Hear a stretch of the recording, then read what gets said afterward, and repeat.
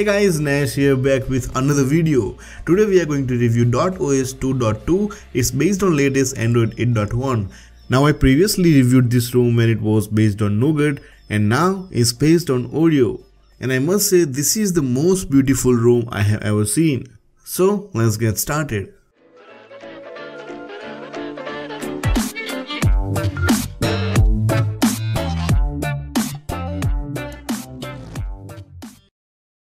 So for this video I'm going to use my Redmi Note 4, but don't worry, this ROM is available for many phones and this is the kind of home screen you get from very first boot. Nice wallpaper with custom icons and Google Swipe Right feature.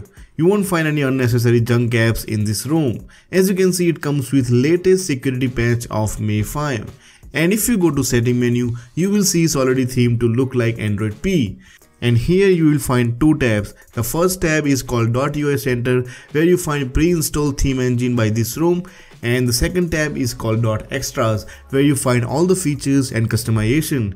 Here you find everything from status bar to quick setting to lock screen customization, pretty much all the features that you require in a custom ROM. So if you're looking for features like Resurrection Remix ROM, you won't be disappointed with this ROM.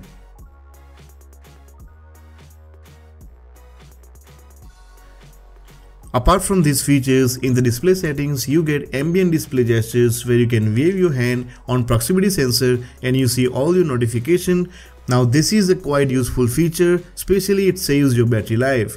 One more thing you find here is called .os wallpaper app. It has some seriously dope wallpapers.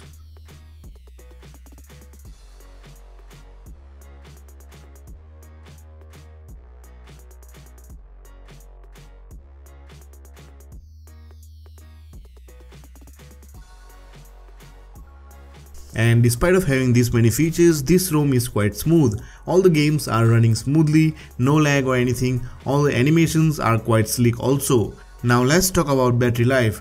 I got 7 hours of screen on time with stock kernel. So you know on this channel we don't like anything stock. So I'm going to install custom kernel to boost my battery life. Comment below and let me know which custom kernel you want to see with this ROM. When it comes to camera, this ROM has below average EOSP camera, but I'm going to install Gcam, and if you don't know how to install Gcam, you can find that video in I button.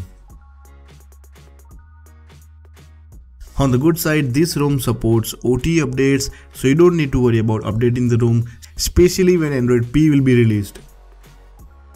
And as I said, this is the most beautiful ROM I have ever seen, and you will find this when you are using this ROM. I mean, in every corner on this ROM, you will find they have added some dope unique design.